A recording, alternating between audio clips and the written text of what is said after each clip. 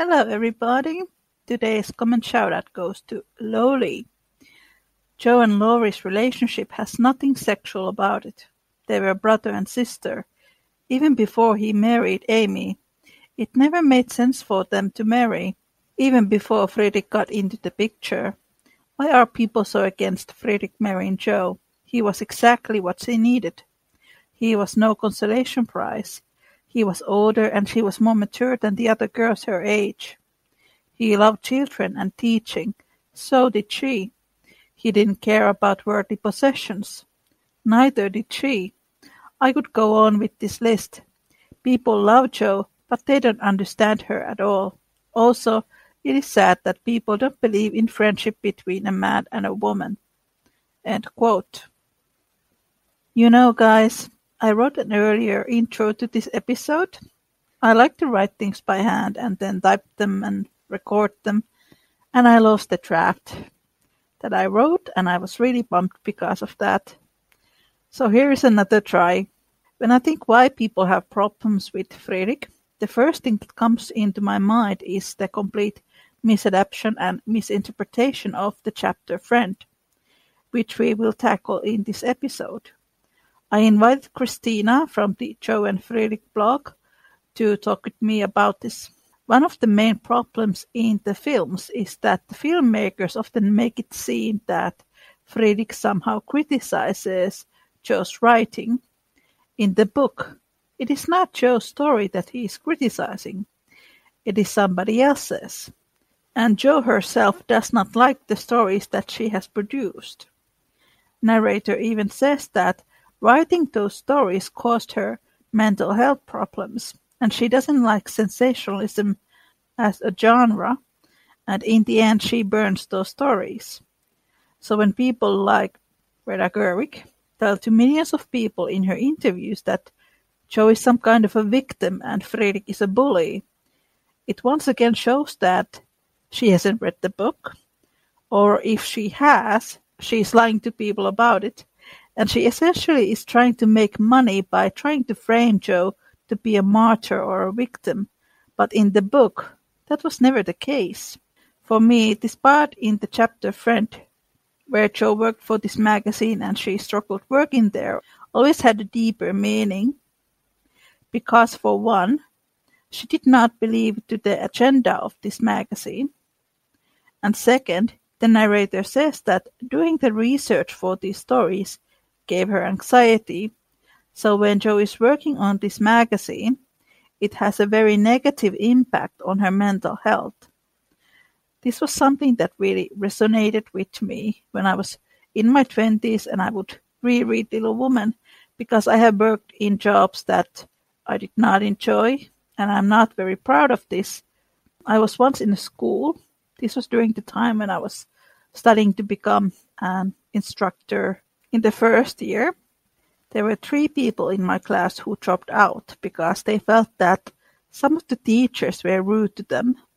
And there were people in the class who did not get along. And I had this lady in my class who was in her 50s and she didn't know how to use a computer. Then we had a computer class and she asked me to help her. And the teacher started to shout at me. Apparently I was interrupting her. And this lady who didn't know how to use computers, she dropped out this school as well. So there was constantly this very negative atmosphere. And I felt that some of the teachers were pressuring me to stay there. And I did for a while. But the way they treated us just became worse. And eventually I had a mental breakdown and I dropped out as well. It might have been a record for that school how many people dropped out in one class. What happens to Joe is very relatable because so if you go to school or if you are working in an environment where you are being treated very poorly, it can have a really big impact on your well-being and mental health and everyday life. When I read this chapter, I guess you could say that it was almost therapeutic for me because Joe wanted to leave that environment. She didn't know how, and Friedrich kind of gave her the strength to do that. And it is so sad that there is not any Little Woman adaptation which would actually tell the real story, what happened, when Joe was working in the Weekly Volcano. They just go with the route, Friedrich didn't like Joe's writing, which was never the case. Friedrich likes Joe's writing, her poems, her realistic stories. And Joe doesn't even show him the sensational stuff because Jo herself is ashamed of them. I almost find it offensive that the movies and the TV shows don't tell that story, the story that actually happens in A Little Woman. And now Christina and I will tell you that story. A lot of you have requested that we would tackle this chapter, and I am very glad that we did. This is Little Woman Podcast, Jo at the Sensational Stories.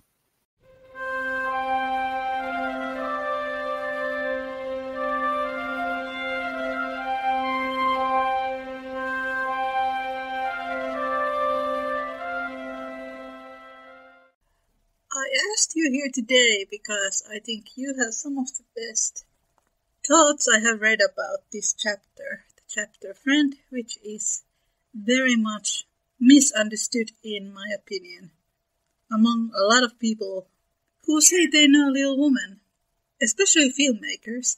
I was just thinking that when I came across the name Dashwood, and I was like, oh yeah. Yeah, I was just like, there it is.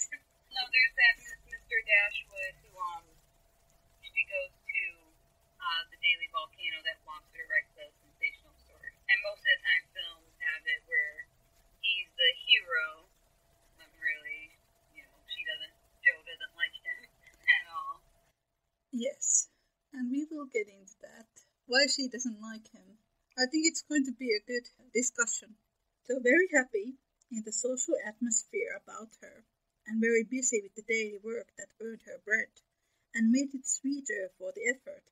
Jo still found time for literary labors. The purpose which now took possession of her was a natural one to a poor and ambitious girl, but the means she took gained her and were not the best. She gained her end were not the best. She saw that money conferred power, money and power, therefore, she resolved to have, not to be used for herself alone, but for those who she loved more than herself. The dream of filling home with comforts, giving Beth everything she wanted, from strawberries in winter to an organ in her bedroom, going abroad herself, and always having more than enough, so that she might indulge in the luxury of charity, had been for years Jo's most cherished castle in the air.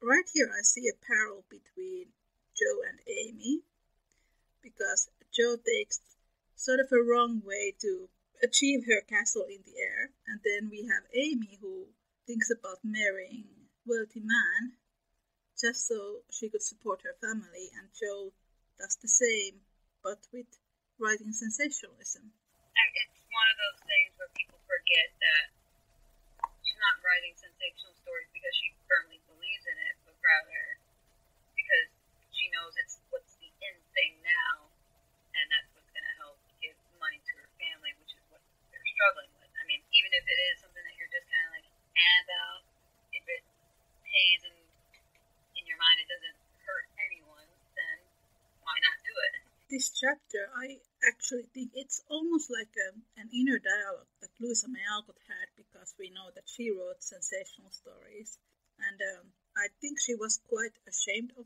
them at some point, especially because she did not like the real-life Mr. Dashwood, Frank Leslie. And it's interesting because I feel like a lot of people have this experience when they are younger, especially in the art fields. You work in a place that you are not 100% sure of, but because you need some experience, you easily get exploited by these kind of magazines or BuzzFeed or any kind of big company. Right, yeah. It's like when you said that, all I could think of is the unpaid internship. They do all this work and running around and bust their butts and take all the harsh criticisms, and they don't even get paid, but it's all for the quote-unquote experience. But pretty much we all know that the experience won't fully be that, because once you actually get paid and, have a position, people don't treat you as poorly as that. It's just really one of those things that I feel like this is one of the most relatable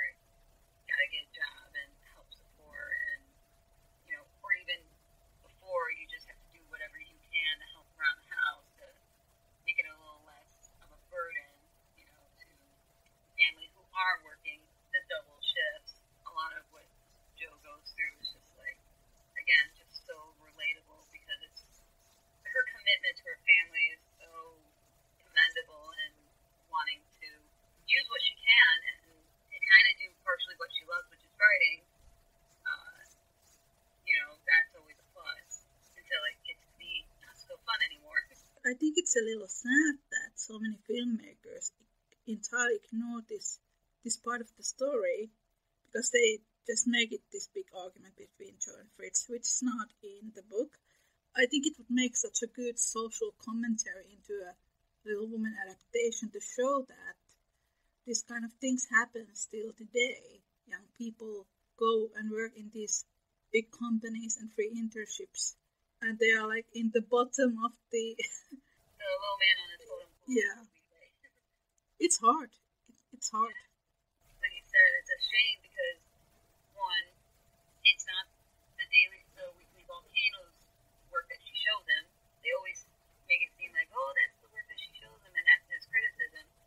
No, she actually shows the work that she's been working on, but they never talk about how she's got two extremes of editors trying to make her write something. You have one, which is Dash was pretty much saying, write these very loose moral stories, these sensational stories, and then you have this other editor, I don't know if it's mentioned, like their name, but this very religious person that's like, I want you to write it so strict that if a kid like steals a cookie, they get eaten by a bear, and it's like, what? Like that is like pretty bad. She's like, my writing should be more of the middle ground. And then the other thing is that Friedrich knows without Joe saying that she works for the Weekly Volcano, and he actually doesn't mind. Like yes, he absolutely does not agree with the Weekly Volcano stuff, and I don't blame him. But even he knows she's doing this because she's poor. He's like, I know what you're going through. Let me see if I can find it. Now it occurred to him that she was doing what she was ashamed to own, and it troubled him. He did not say to himself, it is none of my business, I've no right to say anything, as many people would have done. He only remembered that she was young and poor, a girl far away from mother's love and father's care, and he was moved to help her with an impulse as quick and as natural as that which would have prompted him to put out of his hand to save a baby from a puddle. All of this flashed through his mind in a minute, and not a trace of it appeared in his face. And by the time the paper had turned and Joe's needles threaded, he was ready to quite say naturally, but very gravely, you are right to put it from you, and etc. He knows very well that she writes this, but he's poor himself. I mean, this guy is a professor. He should be working at a university, but instead he works helping people to learn languages in a boarding house den. He knows that, one, he doesn't have exactly the right to judge what she does to make a living, but he knows that he's got to say something too. And that is so important. I feel that nobody in really any of the films, I think, properly shows that. You know, it's always like, I love writing these sensational stories. I love doing this. But, like, she doesn't really. She hates it. She calls them trash. Yeah. And they never discuss that. They never show that, really. I feel it's quite offensive towards Joe's character to say that she loved writing sensational stories when in the book she doesn't. Right.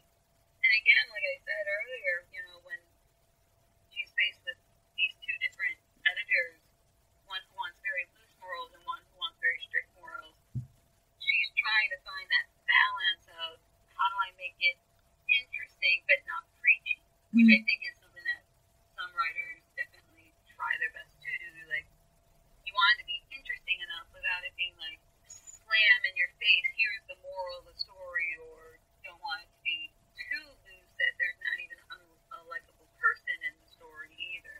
But yeah, that's, like you said, it takes away from her character. And considering that her father is like a preacher, you don't think that she would have been raised with some sort of religious inclination, especially since she does believe in the words of her father and listens to him and genuinely believes. It's very strange. I don't know why they make it. I really wish I knew why filmmakers felt there was a need for conflict between the two of them at all. I have a theory. I was actually thinking about this. You know how in the 1994 film, Laurie, when he proposes, he says that Joe doesn't need to write once they get married. And it's also in the book when Joe says that, he would not like her scribblings. But then I was thinking, in the 2017 series and then in the 2019 film, I don't think they included the part where Laurie says to Joe that she doesn't need to write when they marry. And when I have read interviews from Greta Gerwig and Heidi Thomas, who wrote those versions, they both wanted Joe and Laurie together. In both of these versions, there's this big argument between Joe and Friedrich about her writing. So could it be just Joe and Laurie shippers being biased? I think it might be. Yeah, I don't know. And just looking back on history of the movies, I think part of it too could just be that some filmmakers, I won't say for all of them, kind of relied on the other movies, because I'm just thinking about the Katharine Hepburn one where he shows her her work from the Weekly Volcano, and they don't get that and the June Allison one. There's not necessarily this fight, which I think is comparatively, I guess, a little bit better than some of the other ones. Just a actual discussion, truly, because those ones do. Again, I think that's also where a lot of people think, like, the proposal comes before New York, because those two movies set that up, and it's one of those things where it's like in the public mind. But yeah, I think that because those two movies, both obviously the June Allison one is almost a copy and paste of the Katharine Hepburn one, just with some changes, that they have it be that way. But it's a little bit better because it's more of a, proper discussion where Friedrich is, your writing is good, and I just don't think that this is talent showing you who you truly are. And I can't remember if the Katharine Hepburn one said this, but I definitely know that the June Allison one, where she flat out says, I know they're not good stories, but they help to pay, a new coat for Marmy and I want to save to get back to the beach. Like, that one flat out states that she knows that's not her best work. And then I just assume that the other movies sort of not only took that to be, true to text, we're, moving on and we're a little bit more female oriented or feminine, like feminist. And this is not saying, that's feminist, I am a feminist, but it's like, we need to be more aggressive and she can write whatever she wants to write, but like, if she can, that's not what she really wanted to write. Yeah. So I feel like that they give that conflict to be like, to show like, Joe stands her ground against a man who wants to try to tell her how to write, but that's not correct at all. Like, it's like playing telephone. You know the game telephone?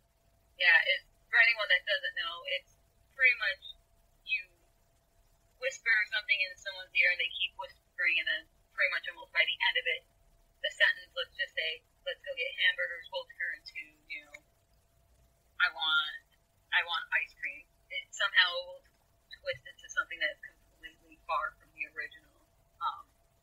And I feel like that with the movies, it kind of did that.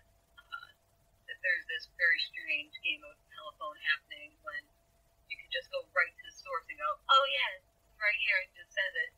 Don't like to write sensational stories, and Friedrich understands. I think it's almost like they want to switch Friedrich and Laurie because, in the 1933 and 1949 films, when Laurie proposes Joe, it is more of a fight, more of an argument. And then in these newest adaptations, it's not that much of an argument. It's like, oh, poor Laurie. So they kind of switch these. They give this Joe and Laurie argument to Joe and Friedrich. And I don't know why. I think it's just because they're biased. Yeah, and it really does not make sense to any of their characters, really, because Friedrich is typically a pretty gentle soul and definitely is able to properly articulate his own feelings and thoughts, which is something that Joe kind of learns from him a little bit. Whereas Laurie, particularly before Amy, when he meets up with Amy in Europe, is very much brash. I say what I'm feeling at the moment, and it doesn't matter if it hurts or, if it makes sense. Yeah, to have that conflict between Joe and Friedrich, where Joe pretty much reverts back to her old tempers, which almost at that point she's managed it fairly well. I mean, you don't really see whether or not Joe excludes it from like her letters to her family beforehand or not, but she's, I think, managed to handle her emotions fairly well at this point, because she is a 20-something-year-old lady, not a 15-year-old. And I feel like, too, Friedrich is one of those people that has just a naturally calming presence. So I doubt very much that Joe, even when Friedrich is saying, talking about the Weekly Volcano, I keep saying daily. I think one of the versions names it that. Even when he is talking about the Weekly Volcano, he's not like furious. He's not like screaming and losing his head. He is just like, he just says, said with an air of great disgust. He's not like screaming. He's not, running around the room like a maniac and playing the papers. He just is like, ugh, this stuff again. Like, that's the worst I think he really gets. So I don't know why you have and I feel like it looks bad on Joe when you have someone that is just like, this isn't fun, this isn't very great, or, it's not good for kids, in a very calm manner, and her to just be like, well, I like it, so screw you, like getting all mad and angry, and it's like all that development for her to go, oh yeah, I need to learn how to control my temper, and you're gonna have her react that way, like, it's sort of a regression rather than a progression of her character. Yeah, and it diminishes her growth as a writer, because when we are in this chapter, Joe already knows that writing sensationalism is not good literature because she calls it trash. Right. And I think it's a couple chapters before this when she wrote her first story, and it became a flop. And that was because she wasn't really that good at having that self-criticism, because she took, the advice from Marmee, from her father, from Beth, from everyone in her family, and then she put all of that into this first novel, and that's why it wasn't successful. She didn't really know what kind of writer she was. She didn't really know how to sort of take the good from this story that she wrote. So I think this is such a good chapter, how it describes Jo's journey as a writer. Because we can see her development, because she knows that, she wants to keep these moral lessons, but the editor thinks they are not good, they don't sell well. And I think there is even a quote here where the narrator, says that, slyly, that, oh, the editor was wrong, the morals do sell. Right. And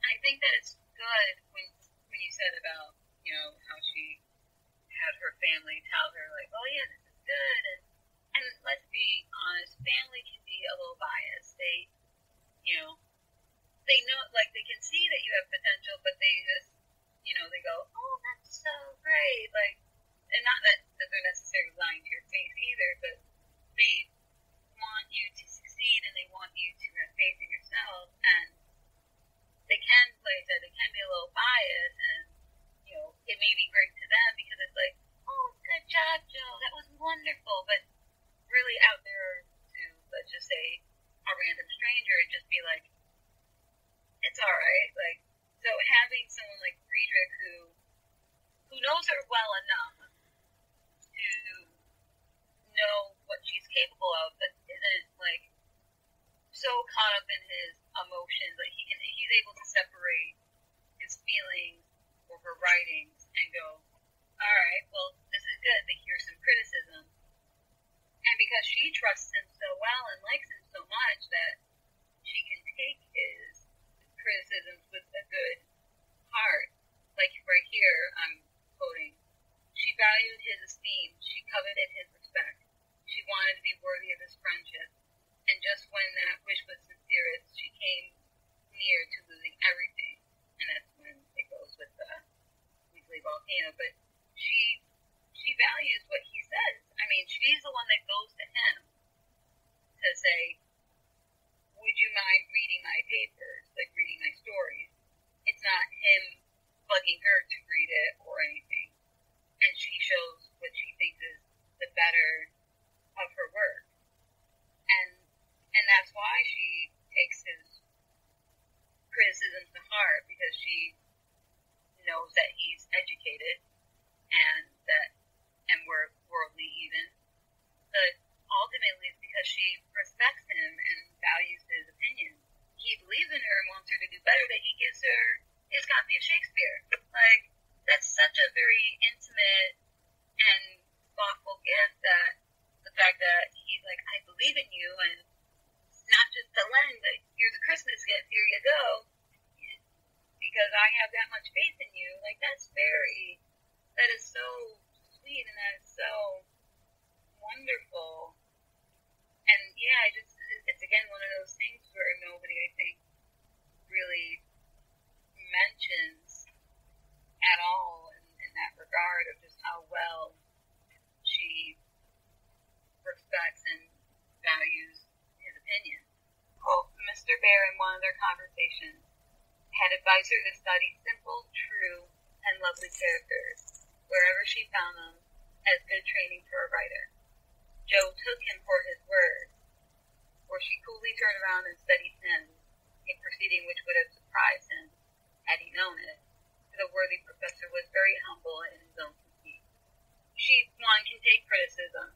Like, it's a very short passage, but she can take criticism and actually applies it, because others not only studying Shakespeare, but she then tries to study people that are around her, and one of the more interesting ones she found, at least, was him, Professor Bear.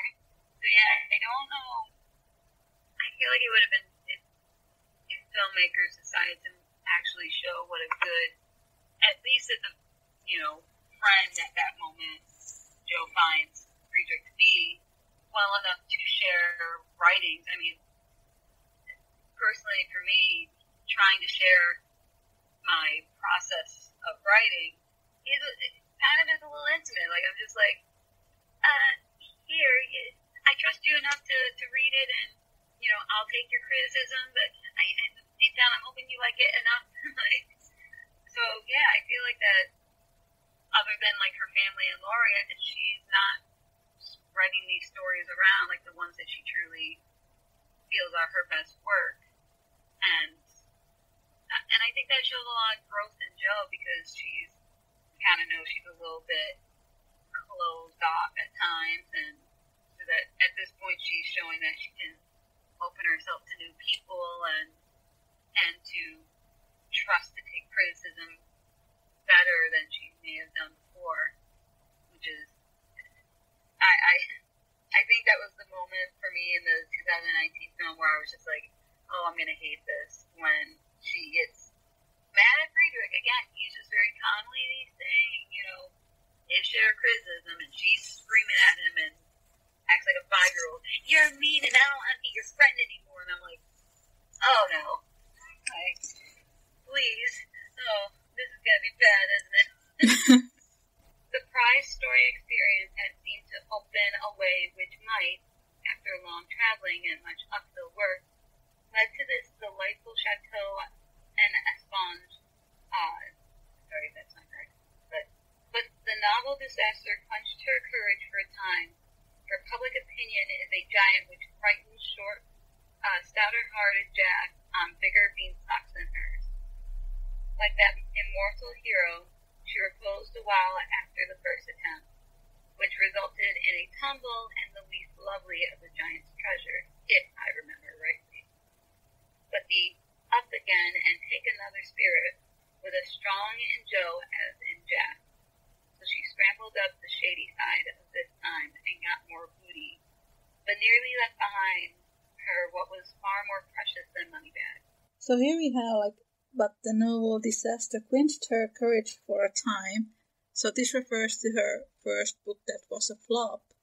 It's just like you said, she's kind of nervous to show those writings that she's very proud of. She's preparing for the next big leap, but she's very frightened about it. And it's interesting, this part about public opinion. I am not a writer, but every time when you put out something creative, there is some kind of fear. Is it going to be a success or is it going to flop? Oh, yeah. I think, for anyone from writers to artists, even I know that some people that I follow who make gifts on Tumblr, they're worried that it's not going to get enough notes, particularly reblogs, because they put in all that time and effort, and they're really proud of it. And it's I did it so that way not only you can see how good I do this, but to help share it with other people. And it's when nobody wants to share it, it's why do I even try? Because you're trying to do it to connect maybe with people or to try to share with something that maybe you think another person would feel the same. I always think of Toni Morrison's quote when she says that there's a book you want to read, but it hasn't been written yet, then you must write it. And I always think well, I know that there's going to be somebody out there who's thinking of wanting the same story as the story that I'm thinking of. There's got to be someone out there who thinks, I want a story that's like this, but they can't put their finger on it, and once it's out there, it's oh, this is something I always wanted to read. So yeah, I think that wanting public opinion on one hand can be seen you don't need to worry about what they think, but it's well, if you want this to be a career, you kind of want public opinion, but you also want to still maintain yourself too, which that can be a fine line to teeter on, as Joe learns in this chapter. It's when I was doing some of the episodes for this podcast, and I made the one about Louisa May Alcott and Germany and then Goethe. I didn't know if people would like them because I thought they might be a bit too academic for people. But then now they are some of the most downloaded episodes. So I think, alright, maybe it was a good thing that I decided to put them there. I was convinced that nobody was going to listen to them because I thought they were too academic. Right. So I was wrong. And it's good. Yeah, there's always something for everyone. I mean, that's something I've come to sort of understand, just because maybe this portion of the population isn't interested in a story like this, that doesn't mean this other part of the population isn't. True. I always just think of that moment in a Rocky Horror Picture Show when Janet is oh, I don't like my men, tan and muscular, and bringing further, well, I didn't make him for you. When people are well, I don't really like this. Well, I didn't make it for you. I made it for the people who would like this. So you can not like it as much as you want, but I'm making this for the people who do want this. So, yeah, you gotta just, I try to keep that in mind whenever I write anything or put anything out there or participate in something, that there's gonna be someone who will like this. There's always at least somebody out there. That is true. Then we are approaching the Weekly Volcano. She took to writing sensational stories, for in those dark ages, even all perfect America read rubbish. She told to no one, but concocted a thrilling tale, and boldly carried it herself to Mr. Dashwood, editor of the Weekly Volcano. She had never read Sartor Resartus, but she had a womanly instinct that clothes possess an influence more powerful over many than the word of character or the magic of manners. So she dressed herself in her best, and trying to persuade herself that she was neither excited nor nervous, bravely climbed 2 pairs of dark and dirty stairs to find herself in a disorderly room, a cloud of cigar smoke, and the presence of 3 gentlemen sitting with their heels rather higher than their hats, which articles of dress none of them took the trouble to remove on her appearance. Somewhat daunted by this reception, Jo hesitated on the threshold, murmuring in much embarrassment, "Excuse me, I was looking for the Weekly Volcano office. I wish to see Mr. Dashwood." These men are really rude because they don't take away their hats. Right. They don't even do the bare minimum. Like, even back then, men stood in attention when a woman entered the room, or left the room even, too. But yeah, they don't even remove their hats. They're just like, yeah, what now? Like, such a... And 3 of them. Not even just like, oh, one of them doesn't do it. All 3 of them just don't. And I like the line of, with their heels higher than their hats. Like, they're not sitting what would have been considered proper. No. Just in general at the time, or even when a lady enters, they don't even go like, oh crap, like, No, they just sit there and just like, not caring that woman just walked in. So that definitely gives you a hint of what kind of guys these men are. This once again makes me kind of angry how some movies portray Mr. Dashwood as some kind of a hero. He really doesn't have any respect for Jo. Yeah. Right here in the beginning. And I just kind of think of, I think it's the 94 version, Winona Ryder one, where I presume it's him if I'm remembering it correctly, but he doesn't even look at her papers. He just like has her little binder, just tapping his cigar on it, letting the ash fall, and he's just like, well, we're not interested in fairy stories, so go on to women's magazines. And then doesn't even look at her when he says that last part. He's just like, there you go, I'm paying attention to somebody else. Like, so it's like, why would anyone try to make Dashwood be this, what a hero for helping to get Jo published when he just kind of dismisses her works, and in that one, again, the 94 version, she has to lie and say Jo rather than Josephine, or Joseph. She has to be like, oh yeah, a man wrote this in order for her work to be taken seriously. Like, if he was a true publisher who really was interested in good works, he wouldn't care who wrote it, just as long as the story was good. Obviously, as we learn in just a few short paragraphs, she doesn't even own up to the stories herself. Down went the highest pair of heels, rose up the smokiest gentleman, and carefully cherishing his cigar between his fingers, he advanced with a nod and a countenance expressive of nothing but sleep. Feeling that she must get through the matter somehow, Jo produced her manuscript and, blushing redder and redder with each sentence, fluttered out fragments of the little speech carefully prepared for the occasion.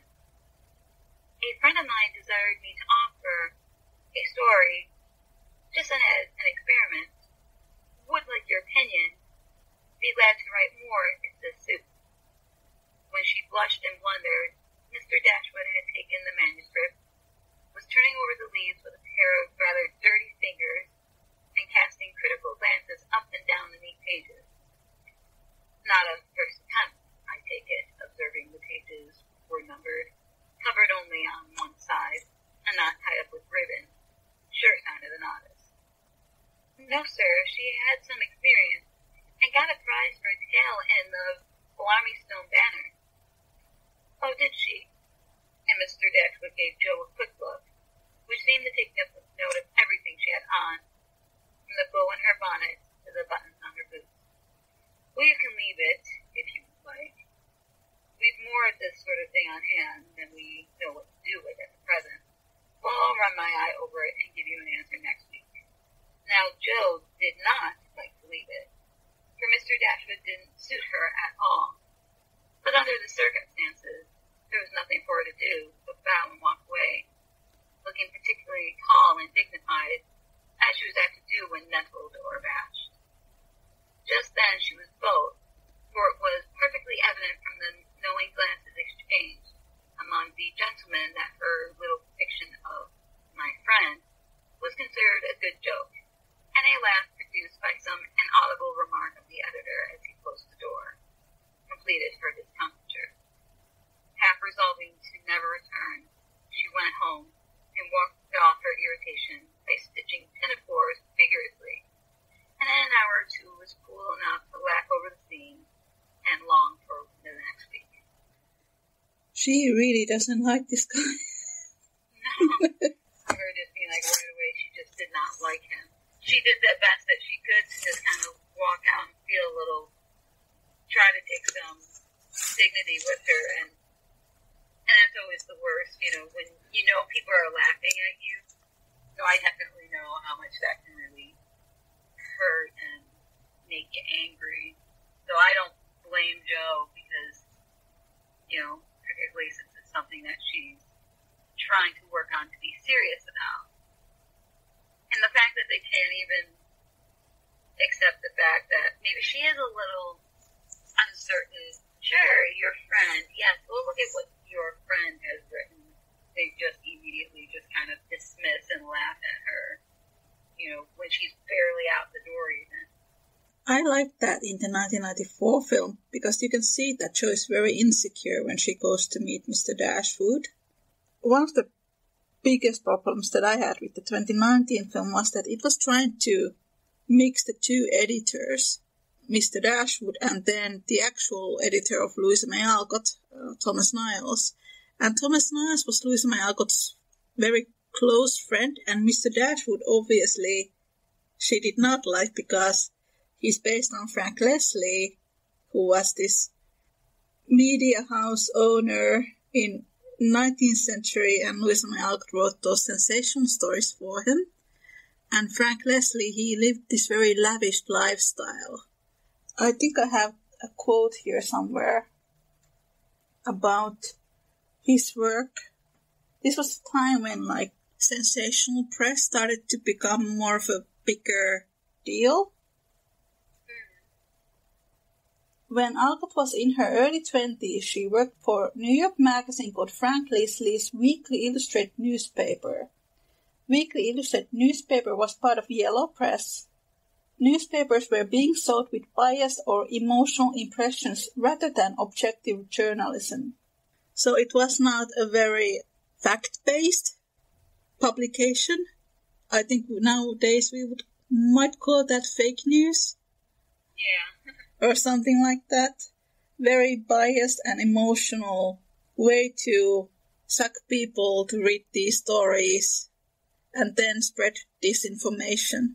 So if you work in this kind of magazine, I am not at all surprised that Louisa May Alcott did have this internal battle, like what she's doing, because obviously she needed the money.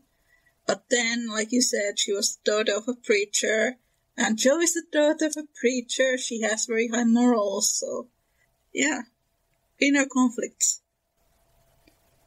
Yeah, and too, when you think about the time period, nowadays we're a little bit more, I don't want to say loose, because I don't think that's really true. I think could say maybe a little bit more liberal with thought, and we're now past the sort of thoughts of if you're not Christian and you're unworthy or you're not a good person, we're past those kind of very one sort of track minds, or at least we should be. We should be a little bit more open-minded.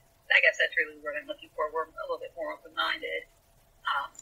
But back then, they were a little bit more strict with their morals, with their beliefs, and that definitely, comes with, this is set in like the 1860s to like early 1870s or so, which is definitely Queen Victoria's time. And when you notice like a little bit of history, the Victorian era was a very strict moral. Victoria took over because her style was definitely a lot more strict and covered and not as loose, because the Regency era got their inspiration from the ancient Greeks and ancient Romans. So that's your little fun fact of the day. So, but definitely when, that's set definitely at peak Victorian era, which was very more strict on morals and what is considered right and wrong. So it's not surprising, let's just say, even if Alcott doesn't have like a preacher for her dad, or even Joe too, they still live in a society where the idea of religion is a very important and strong factor of your daily life.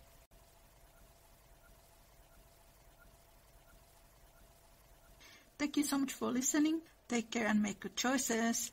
Bye.